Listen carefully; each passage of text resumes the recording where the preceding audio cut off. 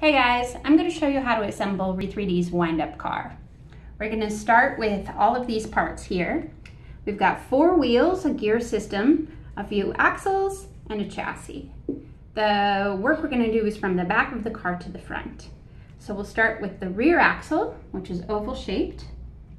We'll put it through one side of the back hole of the car.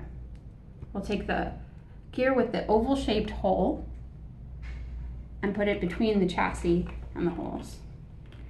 Slide that axle onto the gear and push it out the other side. We're going to take the next gear with the circular shaped hole and this small attachment, put it through the next hole and out the other side. We're going to add the small cap here, and then we're going to add the back tires, one on each side.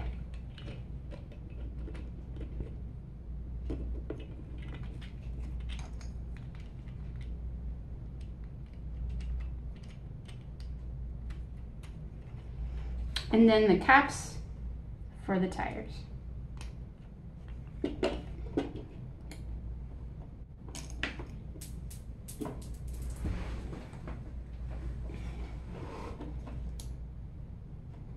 These caps are press fit caps, and when they're on, your wheels and your gears should spin pretty freely.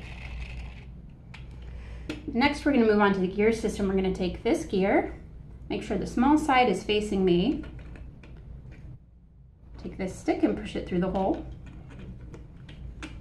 and not all the way through.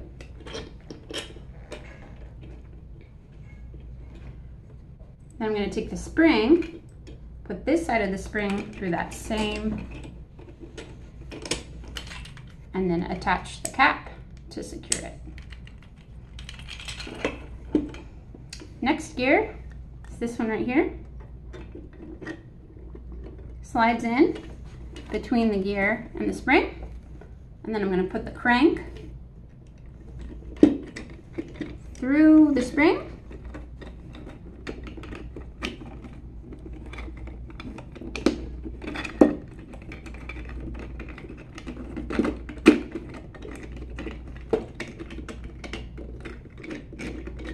Sometimes you have to turn to get it through all the way. It should come out the other side, just like that. Last thing is the front axle with a tire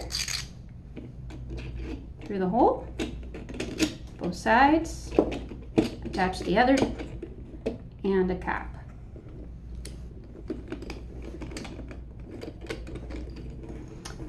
Now I just want to make sure that everything operates pretty freely. When I wind up and release, you're turning that spring into energy for the gears. The last thing I'm going to do is take 2 rubber bands and wrap them around the rear wheels to give it a little traction.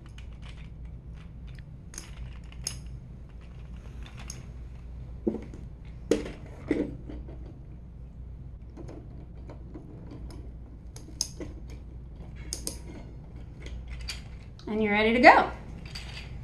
Just wind it up and let it go.